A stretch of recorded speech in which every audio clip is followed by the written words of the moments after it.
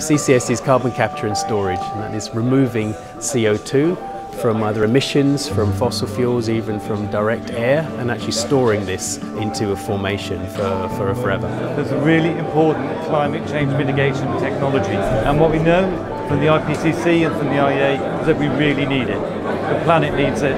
It's the only technology that can bring CO2 emissions down to zero or below. The most important thing, I think, that we can do in order to sort of make CCS happen, in order to realize it, is to get better at recognizing the value proposition of CCS. We're very good at articulating the costs, but we're much less good at understanding what the value is. And the value is meeting our climate change goals, not just in a cost-effective way, but also in a value-maximizing way, in a job-creating way, in a community-preserving way.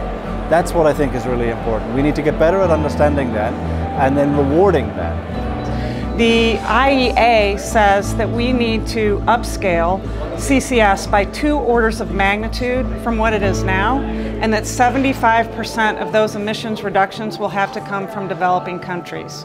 So right now, we're trying to utilize to try to open up the United Nations funding mechanisms of the Green Climate Fund and the CTCN to be used for implementing CCS in developing countries.